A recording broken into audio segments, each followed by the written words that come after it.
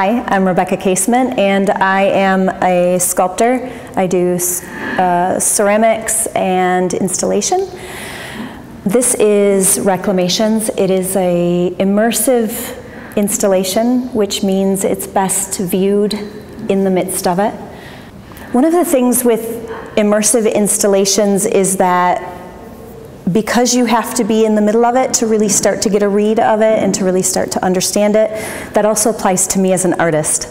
And so I'm still working through my mindset in here and how I'm bringing apart about all the elements. And I think that's one of the beautiful things about an installation is as you're going through it, you get to make your mind up about different things. You get to read it your own way, you get to understand it your own way. I'm certainly guiding you with the things that I've made, but it's up to you to decide how you're going to react to it. So these are mostly hanging sculptures, and they are a mix of different media. These ones here and the ones above are made of the same, and then these are bent bandsaw blades that I have manipulated and then contained in the form with just yarn. I wanted to use something that seems like it shouldn't be able to hold it in its form, and the pressure of the wire is constantly fighting against the containment of it. They lend a sort of chaos to it, which is always something that I'm looking for, because my work is always about those things that happen in life that we're not prepared for. Usually the things that knock us to our knees, those things like the death of someone we love, or coming home from war, or being in the middle of it, or abuse, rape, trauma, being a caregiver for someone you love. Those moments when we don't really know how to process those emotions that we have, and they're so big that we don't have a good word for them. So in this particular installation, I'm really wanting to talk about what's happening after. Right after something traumatic happens, usually we're surrounded by family and community, and they rally around us, but over time, because life happens, that starts to trickle away, and it's not malicious, it's not careless, it's just the way life moves. And so the people who have been through those moments, those experiences, are then left feeling isolated and alone, and that if a month after their mom dies they're still crying, they feel shame of sorts because they should be over it, or they should be able to deal with it better than they have, or they seem to be at that moment. And so I really want to talk about how as individuals we can address that, and how as society we can address that, so that it becomes okay to say, I'm having a bad day, and that we learn compassion and empathy and the ability to be understanding with each other in a way that I don't necessarily know that in this sped up society that we're good at. The pieces that are in the corners, there's the single one here that's broken, and then there's a pile of them on the other side. Those are representing that feeling of isolation that you get, especially if you've been through a traumatic event where it was something that happened to you, that happened to your body. There's a feeling of brokenness. And societally, sometimes there's this perception of brokenness, and that somehow you've lost your use in some way.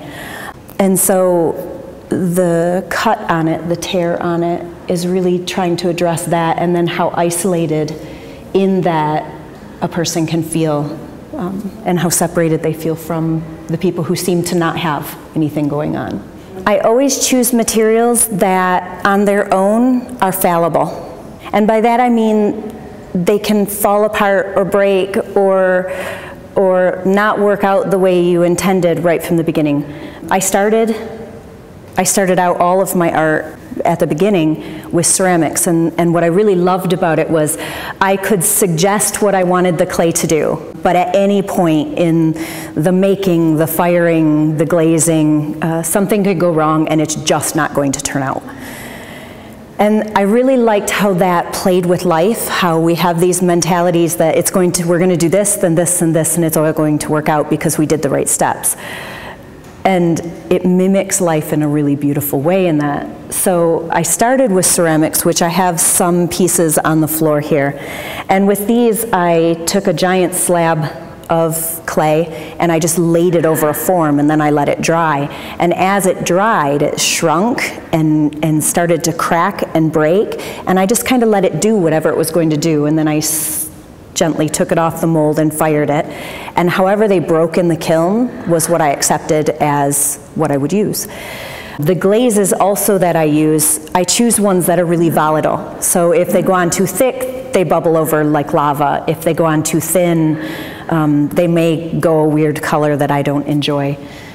And so there's this wonderful level of unpredictability that whatever I get out of the kiln, I just have to work with. I have to figure out how to make it beautiful. I have to figure out how to make it work, or what I can do with it next that might bring out the beauty that is inherent in it.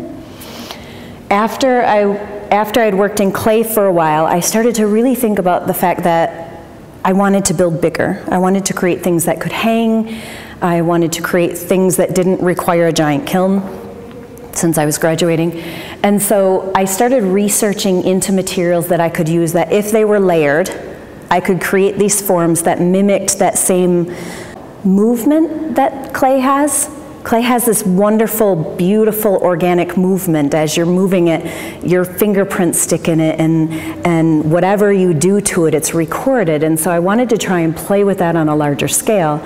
But I wanted to use materials that I could push to their breaking point and then kind of stop it at that point. And so I spent the entire summer playing with different layering processes.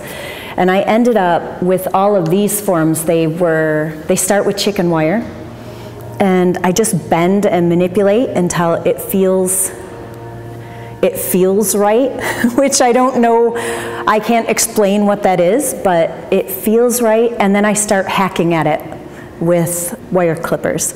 Once I get it to a point where I think I can start to do something more, I started layering plaster gauze over it, and then what it started to do was it would reveal itself. It revealed its areas where the holes came through and where I could see different elements, because when it's chicken wire, it's all see-through.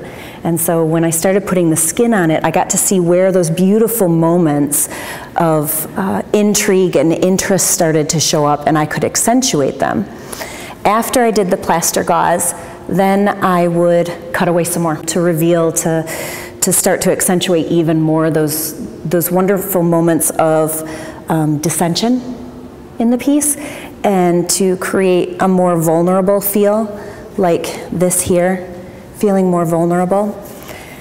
And once I finally got it to the point where I was happy with the shape, then I would coat it with a paper mache paste that has a lot of plaster in it, and sand it down and let it be. And I intentionally left moments where you can see all the different layers, because I treat my materials, I treat my art the same way I communicate with people. The more you look, the more you spend time with someone, the more you get to know them and you get to understand who they are, what makes up who they are, how they got to be the person that they are. And so I really wanted to draw focus to that in the materials, that if we spend time slowing down and spending time with each other, then we'll start to understand why a person is who they are, and hopefully that will increase that empathy and compassion and thoughtfulness with each other. The spheres on around the room, those are a mix of the plaster gauze and the paper mache paste, but in reverse. I would coat either an exercise ball or a balloon, frankly, in paper mache paste, and then I would let it dry and it would crack in different spots as it shrunk. And then on some of them I would put a coating of the plaster gauze just to give it a little bit of strength, especially on the very large ones. because as they got bigger, they became more and more fragile, and the minute you touched them, they started to disintegrate. And while I really enjoy that element, it lacks functionality for transport and things like that. So I did leave it on the edges. I made sure and kept the plaster lower so that you could still see that breaking away and allow for some of that destruction. I included an audio of just me breathing. And my thought at the time was I'm going to start it out as just me breathing regular. And then it would move into how it felt, you know, that moment when you wake up from a bad dream or you get bad news, and it's that moment that just stops your heart and stops your breath. And so honestly, I just sat on my couch and I recorded this. And I wanted it to feel raw. I wanted it to feel like you were listening into that moment that is so quiet, because I think what happens is when we're dealing with pain, it's all so silent outside. We don't feel like people are hearing the catch in our throat that's constant, and the ragged breathing that we constantly feel. And so for me to accentuate it in the space is almost, it's drawing attention to the fact that while people may walk around looking like they're okay, their head may be constant noise and their breathing may be hard, and it may be just hard for them to do the day. And I wanted that to really be a good representation of that what's going on inside is not always represented outside. And that's why we need to spend more time understanding each other. As far as my making process, I tend to stick towards who I am. And so the way I interact with people is to spend time with them and get to know them and see what makes them tick, to respond to their body language, to respond to what I'm seeing and what I'm hearing. And in the same way that I do that, I respond to my work. I don't plan ahead what a form is going to be. I start to make, and then I respond to what it's doing. If the wire pushes back really hard in a certain way, then I back up. And there's always this push and pull, this play back and forth where I'm reading the material and responding to it, not forcing it to be what I demand it be. And I make the way I live, the way I am, the way I parent. All of it is the same. And I believe that authenticity of who I am is how I create the work that I do. It's about that relationship between people and material, and reading and understanding what's going on around me, and then letting it play out, and really celebrating the beauty you can find in all of it, whether it be bad or good. And it's not one of those platitudes where it's like, all bad things are great. They're not. Some of them are just bad and they're awful. But what we can do is we can take it back. And that's why it's called reclamations. It's not saying bad things are great, it's okay, just be happy. It's these things happen, but you can reclaim it. You can make it into what you want. You can take what you've learned from it, take what happened, and it's yours then to decide what you want to do with it and how you want to respond to it.